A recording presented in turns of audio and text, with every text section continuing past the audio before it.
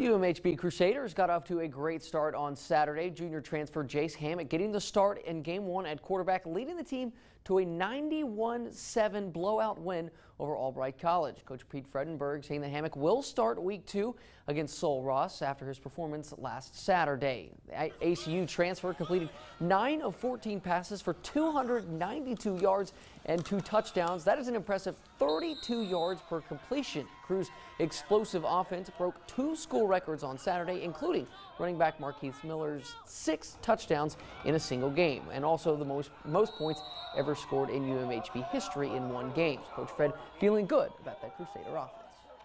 He did some really good things, and a lot of them were on his own. You know, the first touchdown to Aaron Sims, he just kind of saw the way they deployed their defense and he threw it. And we give him the latitude to do that. And so that's always fun to see a quarterback that can manage his offense that way. You know, and I think Luke can do the same thing, and I think Denarian can as well. So Jase really handled himself extremely well, but the other two are equally poised and ready to play.